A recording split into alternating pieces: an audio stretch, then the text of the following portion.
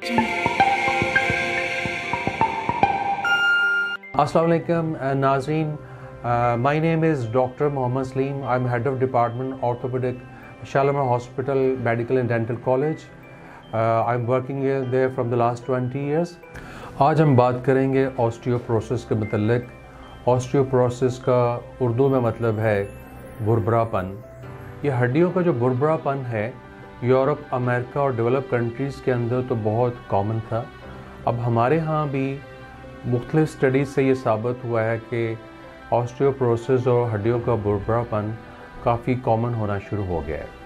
Osteoporosis के होने की वजह बाज़ का कुछ बीमारियां भी होती हैं, बाज़ का कुछ मरीज स्टेरॉइड्स वगैरह ले रहे होते हैं, कुछ मेडिसिन भी ले रहे होते हैं, और ख़वातीन में ख़ास तौर पर ईस्ट्रोजन हार्मोन जो कि मेनोपॉज़ के बाद बनना बंद हो जाता है, तो रूटीन में भी उनके अंदर ऑस्टियोपोरोसिस या हड्डियों का बुरबरापन हो सकता है।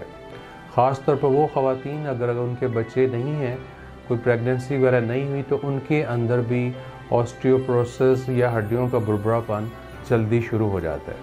अगर किसी को ऑस्टियोपोरोसिस हो जाए तो थोड़ा सा भी गिरने से कूल्हे या कमर का या हाथ का फ्रैक्चर हो सकता है, और बाज़ का ये प्रॉब्लम बहुत ज़्यादा हो जाती है। इसकी एहतियात और इसका जो इलाज है वो बर वक्त करवाना बहुत ज़रूरी है।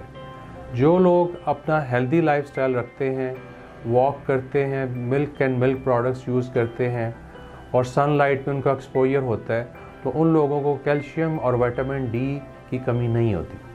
अगर कैल्शियम और विटामिन डी बॉडी में नॉर्मल रूटीन में लेते रहेंगे तो उसके अंदर काफ़ी सारे चांसेस हैं कि पेशेंट को ऑस्टियोपोरोसिस डेवलप नहीं होगी।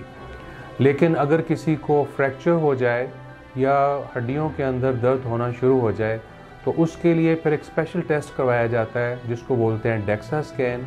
अगर उसके ऊपर ये साबित हो जाए कि वाकई पेशेंट को ऑस्टियोपोरोसिस एस्टेब्लिश हो गया है तो उसके लिए फिर स्पेसिफिक दवाइयाँ यूज़ की जाती हैं जो कि हड्डियों के स्पेशलिस्ट जो डॉक्टर हैं उनको ही शुरू करवानी चाहिए। अदरवाइज़ जो सबसे इम्पॉर्टेंट इलाज है वो है हेल्दी लाइफस्टाइल, एक्सरसाइज करें, वॉक करें, मिल्क एंड मिल्क प्रोडक्ट्स ज़्यादा लें।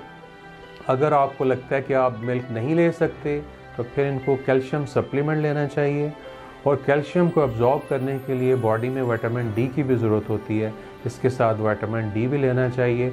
इससे आपकी हड्डियां जो हैं उनके अंदर कैल्शियम की इंटेक बेहतर हो जाएगी और आपको ऑस्टियोपोरोसिस या हड्डियों का बुरबरा होने के चांसेस कम हो जाएंगे।